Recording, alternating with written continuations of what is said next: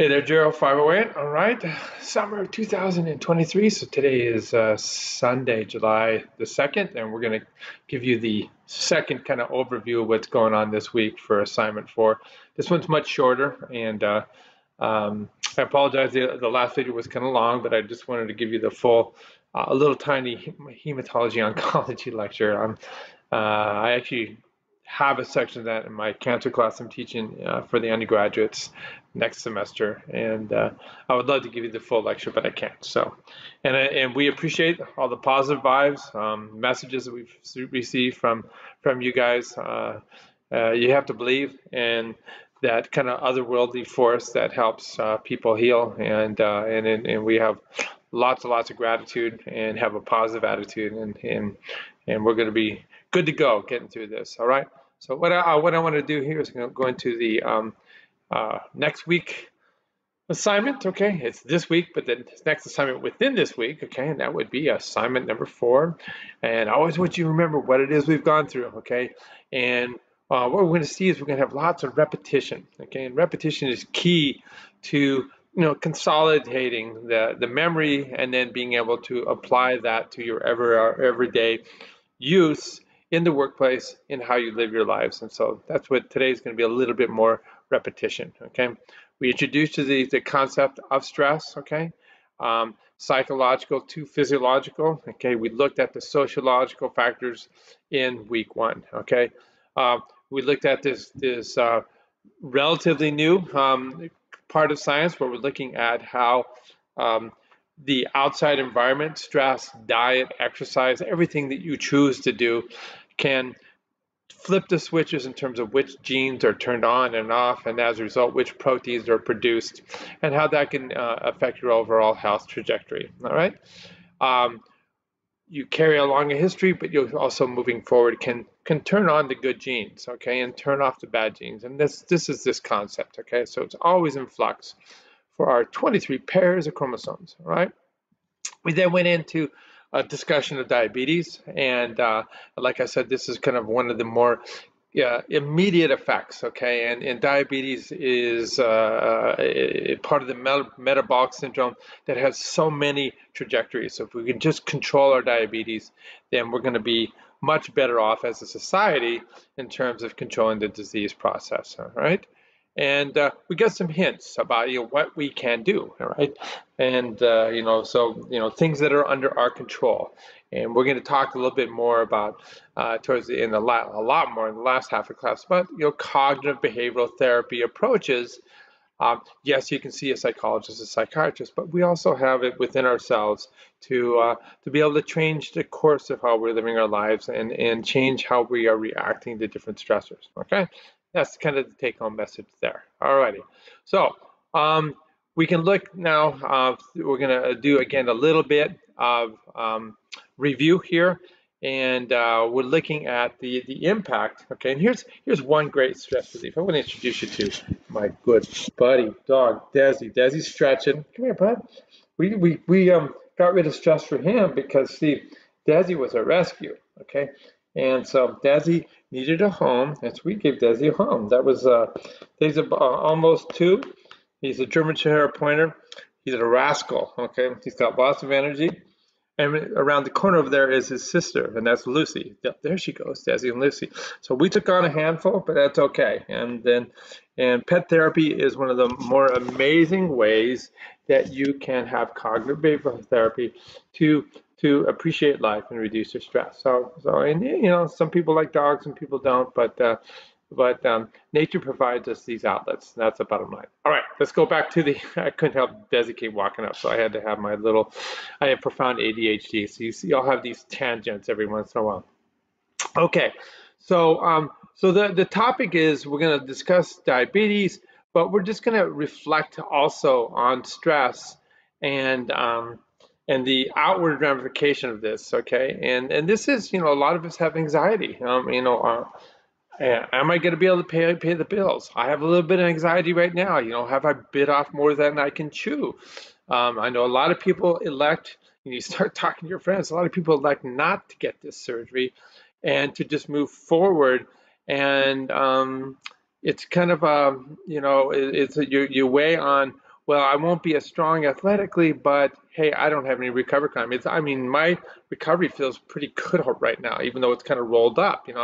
It's not. I don't feel like I'm having that much disability, and um, but I do know that from when I have surgery, I'm going to be out of commission for 2 to 3 months. So that's a rolling of the dice. So I have a little anxiety about that. Okay, I have anxiety about my children. I have anxiety about a lot of things. All right, um, and then we have depression and dementia. Okay, and stress from anxiety. If you have too much anxiety, okay, and this can be in lots and lots of different directions. Post-traumatic stress disorder. Okay, that is a severe anxiety condition. Um, can lead to clinical depression, and ultimately, it is laying the groundwork for dementia late in life if you don't control it. Okay, so that's kind of the take-home message on this. Again, this is large-scale epidemiology. We're looking at millions of people. You combine that with the research that's being done both in animals and also in the clinical setting, and you see these tendencies. It doesn't mean it's an absolute. You can't look at it that way. But if we look at things on average, then we know that it dramatically increases risk for depression and dementia. Okay, so that's the way you have to look at this.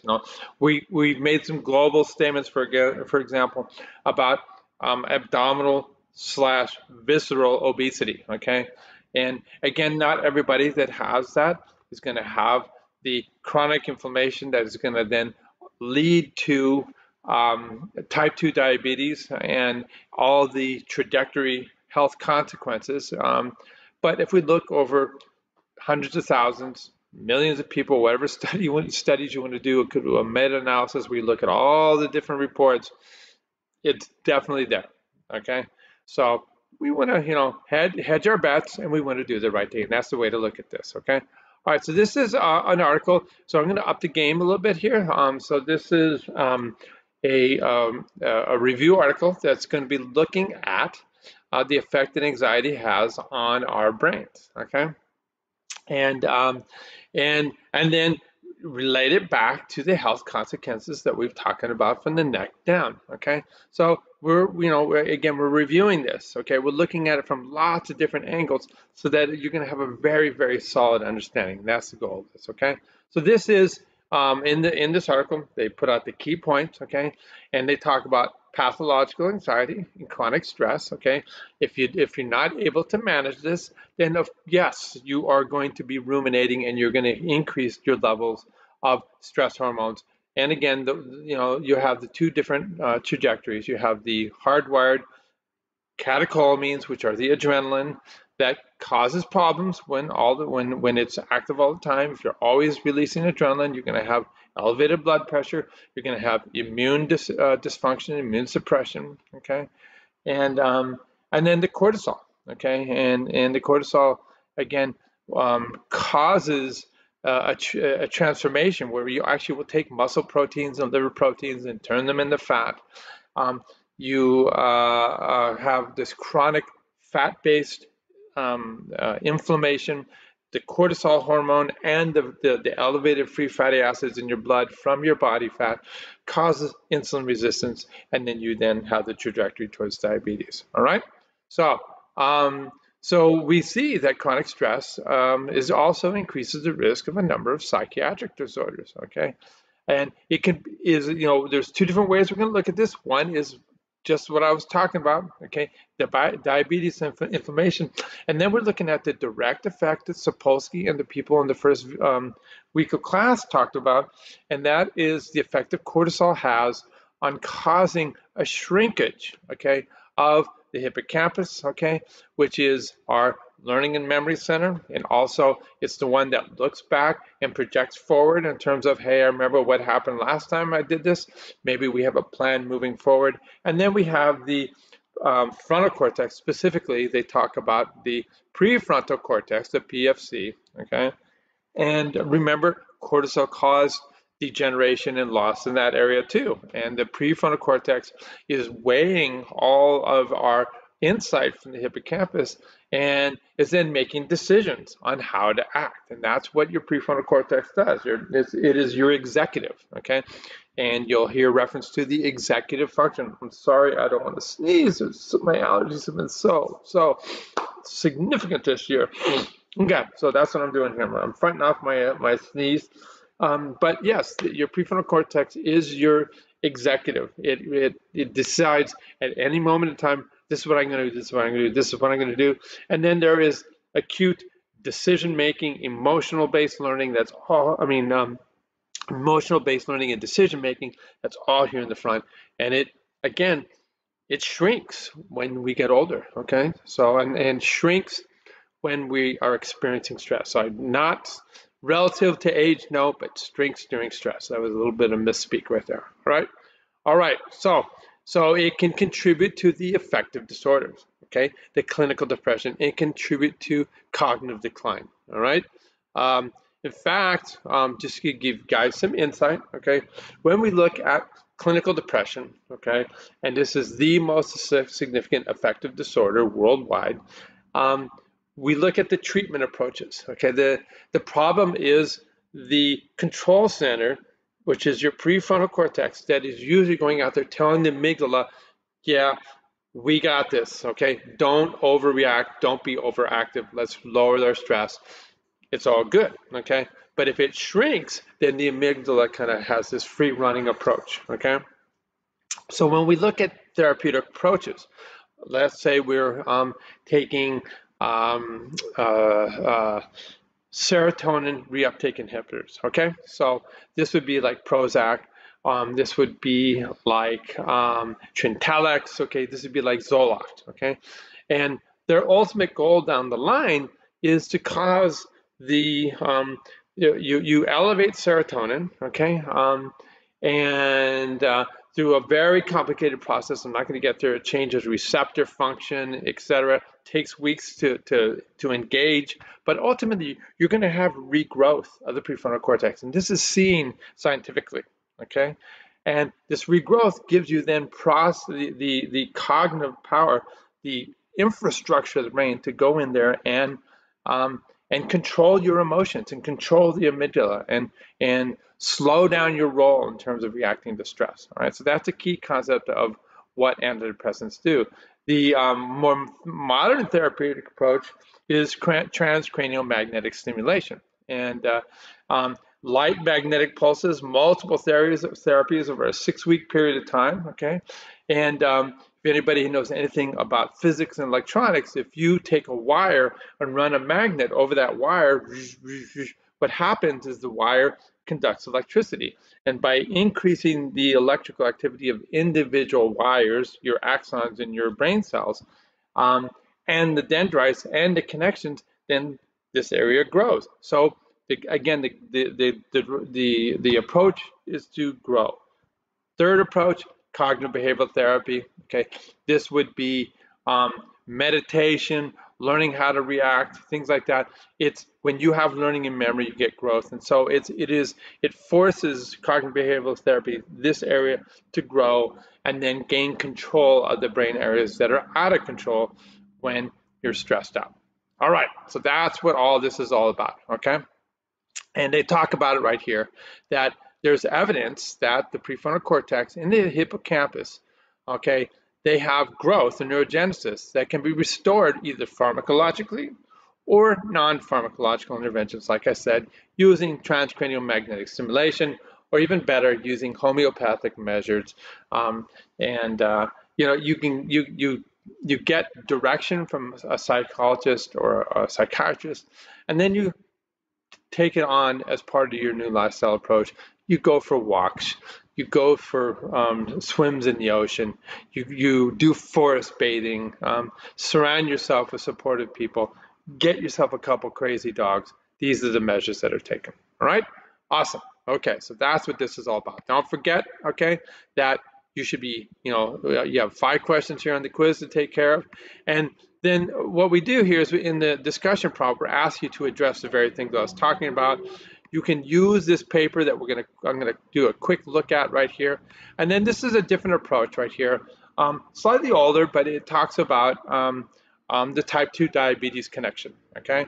Part of it is the inflammation and the decline in the selectivity of the blood-brain barrier in the blood vessels. So inflammatory parts of our immune system get into the brain and wreak havoc. And the other part is when you have insulin receptor insensitivity, there are insulin receptors in nerve cells that cause the brain cells to grow, and as they become insensitive, then they don't grow as much. So that's the connection right here that they're talking about here, reflecting back on stress to diabetes and diabetes to these problems. Okay, all right, very cool. So that's what this is all about. So let's go ahead and jump into this paper right here. Okay, all right. There is a link to the URL, but it does have a paywall, and so the best thing you can do is just access the article the way I did right here. Okay, all right. So I've already reviewed all of what's going on here. There's terms of art here that you start to get comfortable with: the prefrontal cortex, our executive, our decision maker. Okay, right here. Emotional learning and emotional control. The hippocampus, this is just hardcore learning and memory. This one takes in the information from our past and projects forward in terms of how to handle different aspects of our life, different hurdles, different stressors, okay? And so they go through it. And so this is a chance to kind of to read it and review it. And to know that now you guys have the capability to read this scientific review paper, all right? Very cool stuff, all right? So they talk about anxiety and fear, okay? Again, the way I remember the amygdala is A for anxiety, A for fear, okay? And what they don't have in here is A for anger, okay? And stress will tap into this, okay? And what they talk about is that chronic anxiety, okay, that creates fear, okay, and initiates the stress response. This is a maladaptive state, okay? This is not good for you being able to handle your life moving forward, not good for your overall physiology, all right? And it's pathological. So they gotta go through all that, all right? And that is the point of this early part. They go through the circuitry, all right, that we were just talking about, the triad of the amygdala, out of control, okay, that grows with stress, and then the prefrontal cortex and hippocampus, okay, that are shrinking, and those are our control systems. So you need to do therapy, okay, train yourself to get everything back into register, and that's the whole point of this. All right, awesome. Okay, so this is from the Blackboard page. I just copied this and put this in, all right? They go over the circuitry, okay, of fear and anxiety, okay? Again, the big A here, the big A is a key element, is the amygdala, and they kind of show this here. I know this is kind of daunting, but our amygdala is located down here on the bottom, okay? And you see our prefrontal cortex up here. It's always going down, trying to control this, okay? Trying to keep it from getting out of control, all right? And they call this is fancy talk, is for psychology, fear conditioning. You know what we also call that?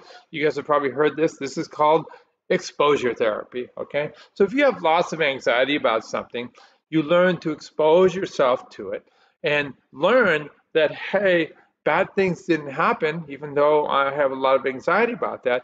And if you do this over and over and over again, then this guy is able to shut down the overactivation of the amygdala, all right?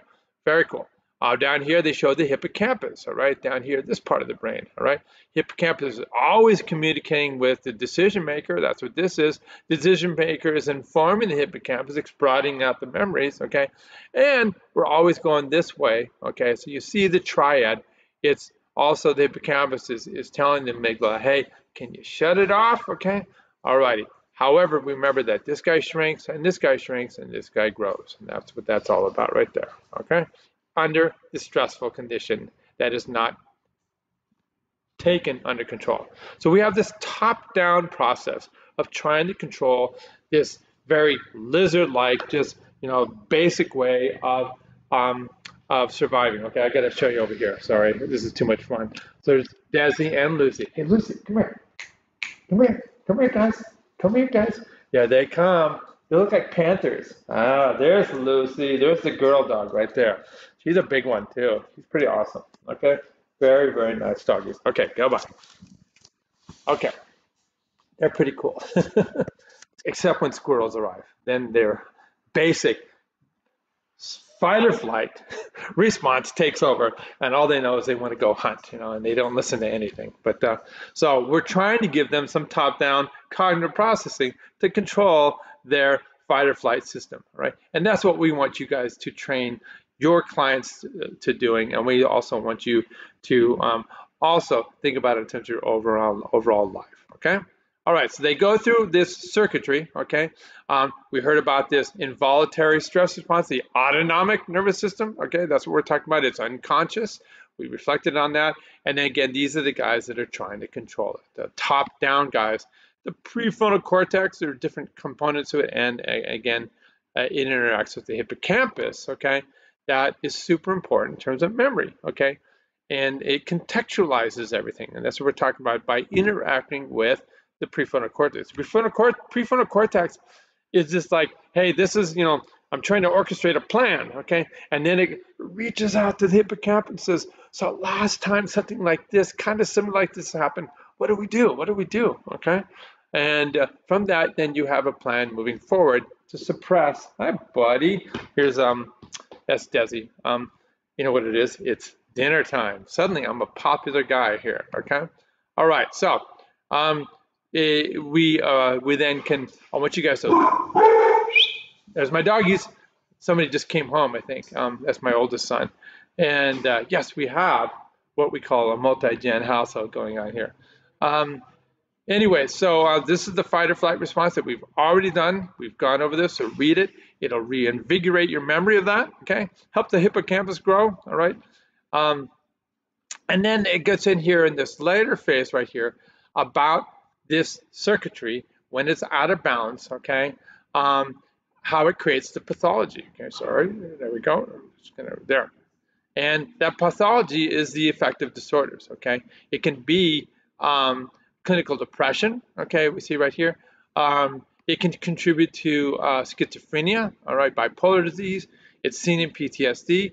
That means it's out of register, it's not working well. And, okay, long-term is a contributing factor to developing dementia, Alzheimer's disease being the most well recognized and the most common form of dementia, okay?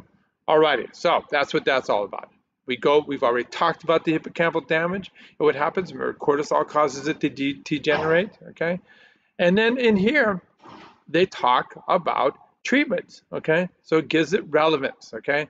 Whether it be a mood stabilizer like lithium for bipolar disease, or we can give, like I said, looking at traditional antidepressants. They all seem to bring the amygdala activity down, so it's going to reduce the amygdala activity, and it's going to increase the activity of the prefrontal cortex and the control the prefrontal cortex has over everything. Alrighty, so that's what that was all about. So while daunting, see, you guys got it, and you guys totally have this, okay? Alrighty. The other thing to think about here, okay, so that's one big risk factor. The other risk factor, of course, is diabetes, okay? We all in agreement that cortisol causes this inappropriate release of glucose into the bloodstream that gets then turned to fat, okay? Also, this is beyond this class, but what happens when you have a lot of glucose, it actually causes what's called a sugar attachment to proteins and lipids. It's fancy talk. It's called an advanced glycation end product. And what happens is the proteins don't work right. They're candy coated. And now, like, for example, your elastin and collagen, there's your blood vessels that go like this, okay? They have now an attachment of glucose because you have high blood glucose. And guess what happens? You have then hypertension, okay? So it's very, very real, okay? So this is a little bit of a mini review, okay, about that issue, okay? We'll go right in here. And I kind of outline it as always in the Blackboard text, okay? Alrighty, so we don't need this, we'll go like that, all right? And just I want you to take your time with this and just kind of ease through it, right? So this particular one, the arrow's not working, so you use your little hand, you read this, and it shows you this continuum of diabetes and Alzheimer's degeneration, okay? In fact, when you look at, again, the epidemiology, where we look at hundreds of thousands of people, we could look at millions of people over many studies. That's called a meta-analysis, many studies. There's one thing that rings true, and that the biggest risk factor for Alzheimer's disease is diabetes, okay? Studies have shown that if you combine people that are at risk for diabetes in that pre-diabetic condition, or people that are full-blown diabetics, and we then look at people, whether or not they have Alzheimer's, 80% of Alzheimer's cases are diabetics, okay? So that is pretty significant, all right? And as a result, people that study this aspect of science refer to diabetes, refer to Alzheimer's disease as type 3 diabetes. We've heard of type 1, that's being juvenile onset diabetes, where it's an out of control immune system. Type 2, it's genetic predisposition and a long life of really poor dietary habits and lack of exercise, stress. And then if you don't bring it under control, type 3 diabetes would be the outcome that happens in 60s and 70 years of age, where you now have Alzheimer's disease, okay? So that's what that's all about, all right? So read through this, okay? It may seem intense, okay? But I know you guys can do it, so I'm just going in this particular case for my PDF file, I'm hitting the next page, and then I can use my downward arrow, okay? Or I can use my my little hand to read through it. I just want you to take the basics of this. They talk up here about inflammation, okay? And it's interesting. It says inhibitor of BCL2. Okay, guess what? One of the cancer treatments for Julie's going to be using is called a BCL2 inhibitor, and that was venetoclax, or some people call it venetoclax. Okay, that's neither here nor there. Okay, so look at the relationship of some of the chemical messengers down here, and why we think that Alzheimer's is a continuum of diabetes called type 3 diabetes. And again, it shows you how important it is to keep it under control.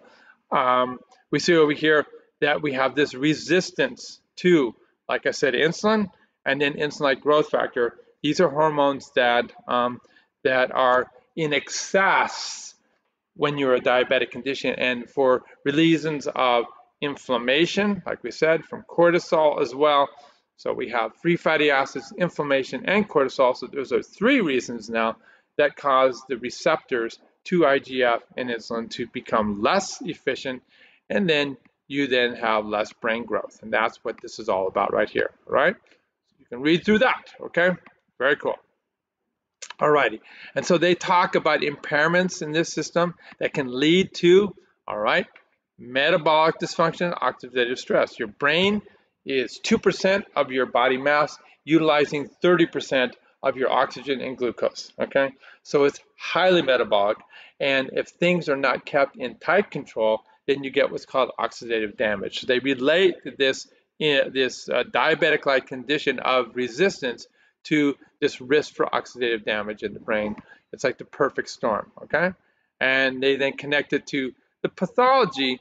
Horse and cart, people are finally coming around to the idea that when we look at neurofibrillary tangles, okay, it's one part of it, and amyloid plaques, that these are kind of the cart, but the horse has to do with inflammation and resistance to insulin resistance because the receptors are not working right. So anyway, you check it, take a look here. We're all down here. I know it seems intense. You get the best you can, the most you can out of that, okay? We then end with an overview, that video, it's about 20 minutes long, that reflects upon this, okay? All right, so that's how you approach this second module for week 2. Have no fear, my friends. I always have, in all my classes that are my future doctors, I give them intense readings like this, and I tell them, you know what, don't get caught up in the details. Just read it and try and lower your stress, enjoy the read, okay, and get as much as you can out of it. Don't worry about the details because the details are not that important, okay? All right, just get a flavor for what's going on. All right, my friends, so that is it for right now. And you have a good week, and we'll get back to you later. And we're going to start. We did a little bit grading, looking, and sorry, I'm doing my ADHD thing up here. And I have it. I have all the ADHD, which made me really successful. So there you go. If when what we do earlier in the week, Julie and I were doing a little bit of individual grading on the discussion. We're gonna continue to grade through tomorrow night because that's when it's due, and then you can click on your grade book and you can get our feedback on our just usually it's just us being a cheerleader saying how awesome it is that you've looked at this and looked at this, okay? But that's a way to know that we're in there and that we're monitoring things and we're loving and enjoying what you've done so far, which we already have. All right. Okay, guys. Peace, and we'll see you next week.